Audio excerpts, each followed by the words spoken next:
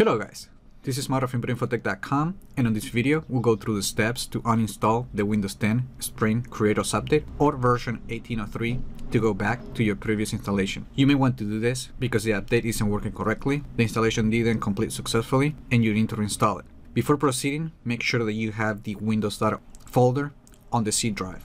Let me show you. Just open File Explorer, and inside of C you should see a windows.old folder that contains your previous installation. If you don't have this folder, you won't be able to roll back to the previous version. Also, it should be noted that you can only do this during the first 10 days you install the Spring Creators Update. After the 10 days, Windows 10 automatically deletes the windows.old folder from your computer and you won't be able to uninstall this version. If you want to roll back after the 10 days, the only way to do this is to do a clean installation of Windows 10 without the Spring Creators Update. To uninstall Windows 10 version 18.03 from your computer, do the following.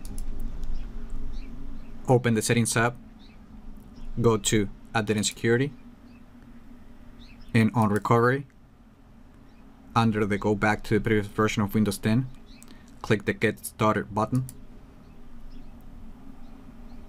Check a reason why you're going back. Click Next.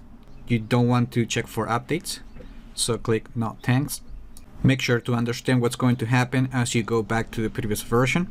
For example, you will have to reinstall some of your apps and programs that you installed during the time you had the Spring Creators Update, and you will also lose the changes you made to the settings after you install the Spring Creators Update.